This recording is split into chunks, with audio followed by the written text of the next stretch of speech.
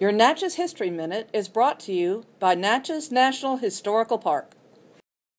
On this day, May 22nd in 1864, a Sunday, federal troops arrived at Magnolia Hall, the home of Thomas Henderson family. They announced that Union General Canby had decided to make the house his headquarters. It's not surprising that Canby selected the Henderson home.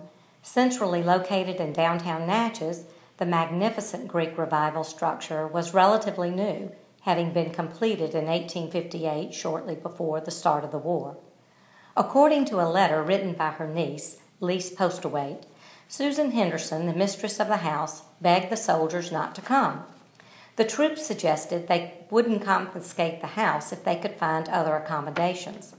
The following Tuesday, however, General Christian, Canby's aide-de-camp, announced that the general and his staff would be requiring a total of 12 rooms. The soldiers moved in the next day, occupying the entire downstairs of the Henderson home. Guards were placed in front of the house, and in her letters, Postlewaite notes that the soldiers were very well disciplined. Indeed, it seems as if the soldiers and the Hendersons maintained a pleasant relationship.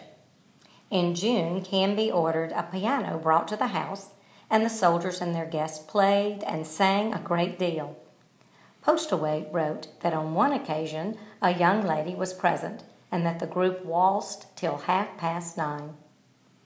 The Hendersons sold the home in 1866, and the grandly scaled house was passed through a succession of owners, once serving as the nursery and elementary grades for Trinity Episcopal Day School.